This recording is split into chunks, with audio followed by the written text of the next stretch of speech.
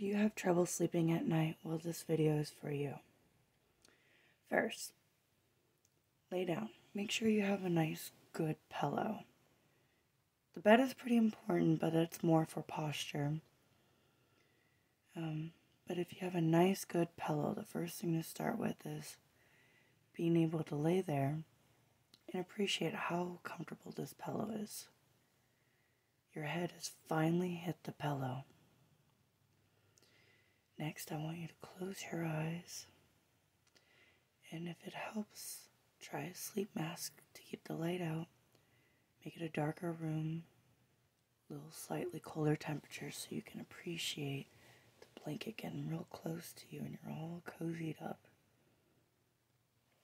Even try a cooling gel pillow if it helps. Now this is a natural way to create melatonin in your brain if your brain isn't already producing the melatonin. First, close your eyes.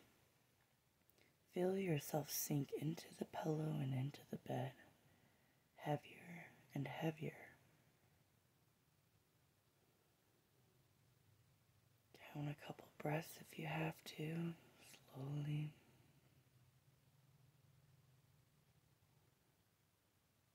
Next, if it's the time frame that is bothering you,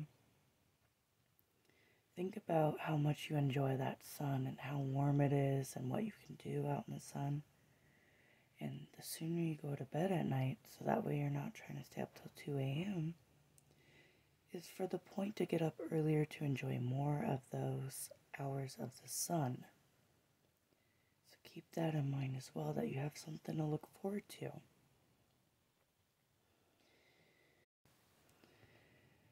Next, I want you to try and think of something calming and soothing, like either the ocean waves going in and out slowly, or a song, like classical music, like a violin or a piano. You can even get one of those sound machines to help if you need, or put a fan on. Just some sort of white noise. But the ocean is a very visual thing to kind of get lost in and eventually fall asleep. Because instead of counting sheep per se, you're focusing on the wave coming in and the wave going out.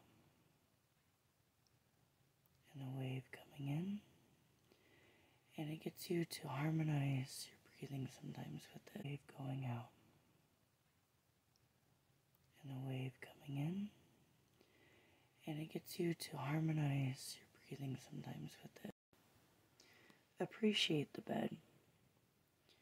Realize how comfortable it is to feel this pillow and feel the comfort of the blanket all cozied up.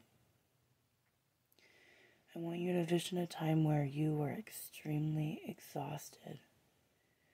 Remember how the weight of your eyelids felt? And how much you couldn't wait to lay down and get to sleep. I want you to think about it. Did your head feel very heavy when it hit the pillow? Even when you were sitting and at a time you were really tired? How were your thoughts? Were you just thinking about how the bed felt, or being able to close your eyes? Whatever it was when you were that one time tired, focus on that now that you're laying in bed. And these should help. I will say I don't really have any sort of sleeping problems. Sometimes I overthink a bit, but for the most part, I have no sleeping problems, and it really runs in my family. Make sure you also create a schedule.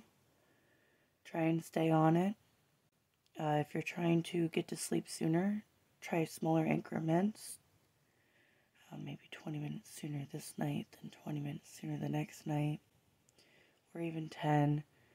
Just any sort of progress and eventually making it to the new time that you want to get to.